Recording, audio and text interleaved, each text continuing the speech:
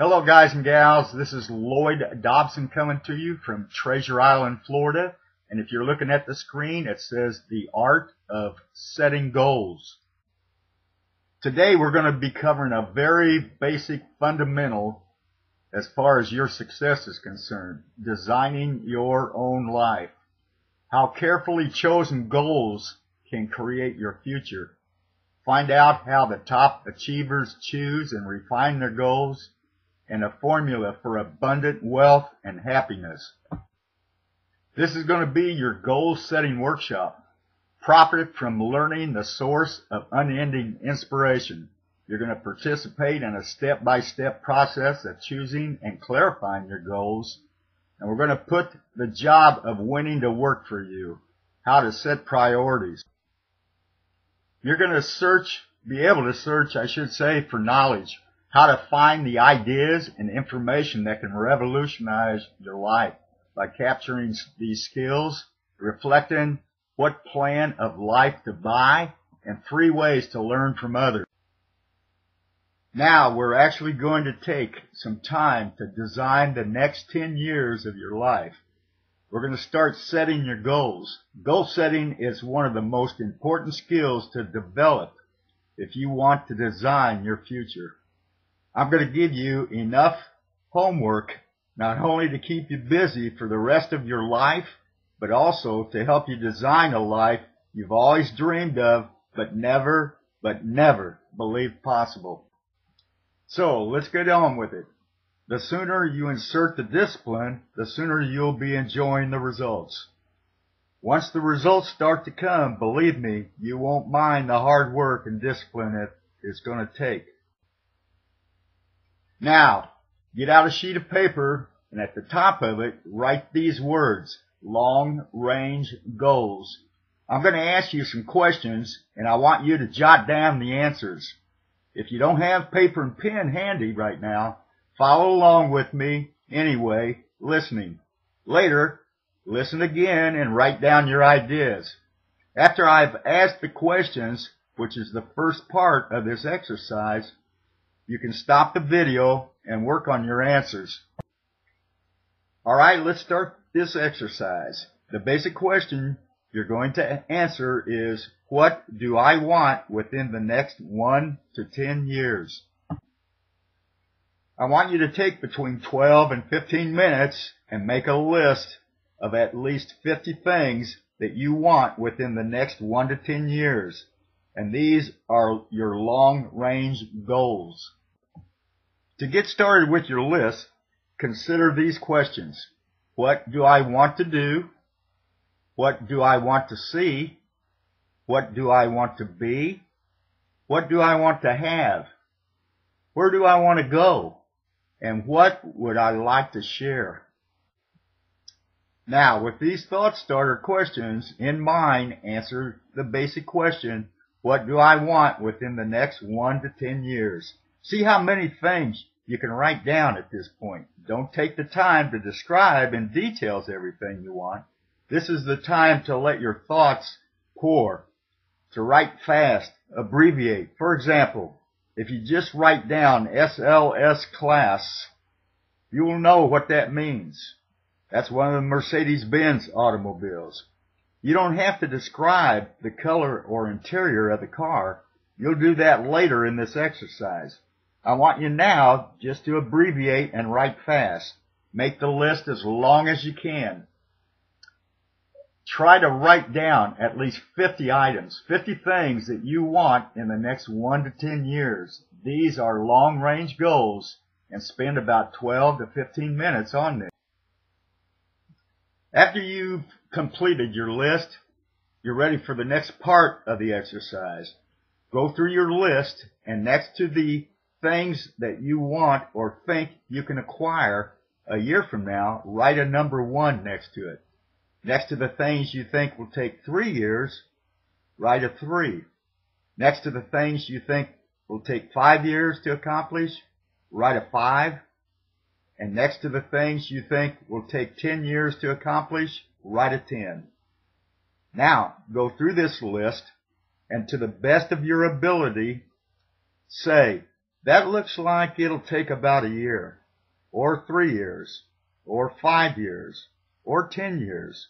Some big goals might be out there 10 years from now. Once you complete this part of the exercise, you might come to the conclusion that you need a lot more 3-year goals and less 1-year goals, or that you need more 10-year goals.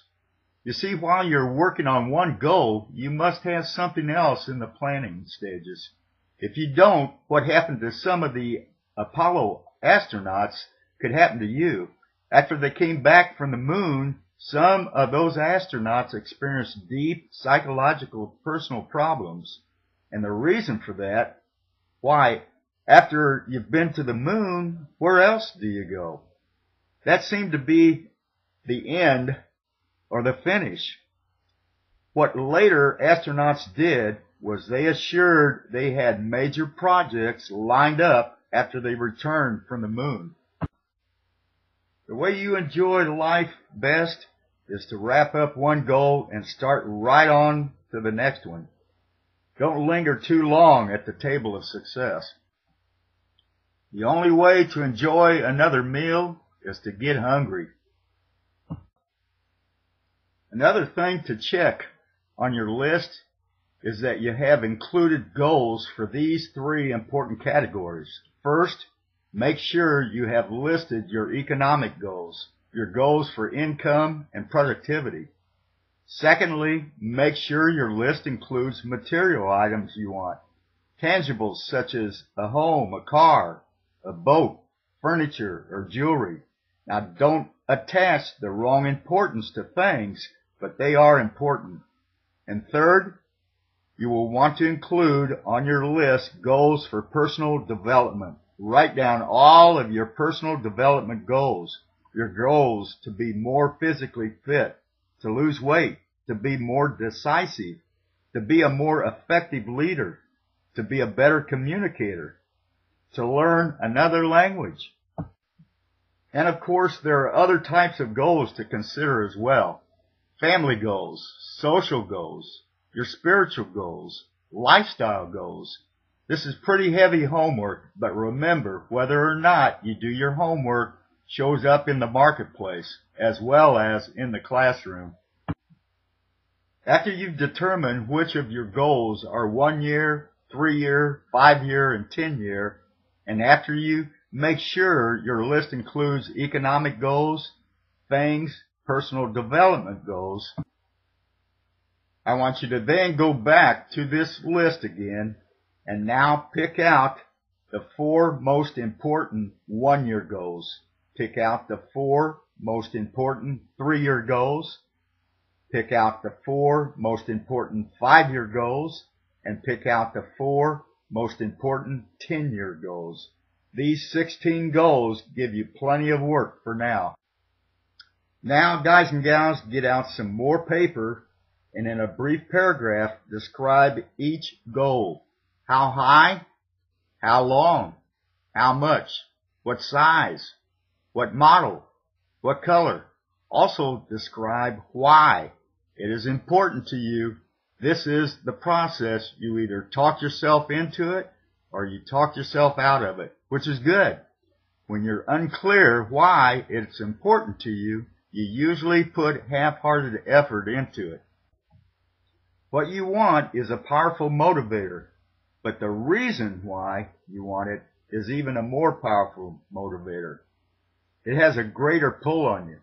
You may find that some of your goals you thought at first glance were important are not important after all. Do some reflecting, some refining, and some revising. The point is, right now, you have 4 1-year, 4 3-year, 4 5-year, and 4 10-year goals that you truly believe in, that inspire you, that you have sold yourself on. When these goals and the reasons you want to obtain them are clearly described in a brief paragraph, transfer this information to a journal or some type of notebook that you can carry with you easily and refer to often. It is essential to set aside time every week to review all of your goals, to rearrange them, to redo them, to restructure them, to add goals to it, or to tear up the whole list and start over.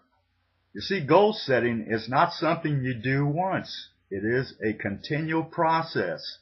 Also, you must constantly check your progress towards your goals. You don't want to fall too far behind, or worse, lose sight of your important goals. Now, just as important as your long-range goals is your short-range goals. Your goals for today, tomorrow, next week, next month, or 6 months from now. We'll cover these in our next video, which I'll be putting together soon. So with that said, this is Lloyd Dobson coming to you from my branch office here in beautiful Treasure Island, Florida, and I'll see you on the next trip.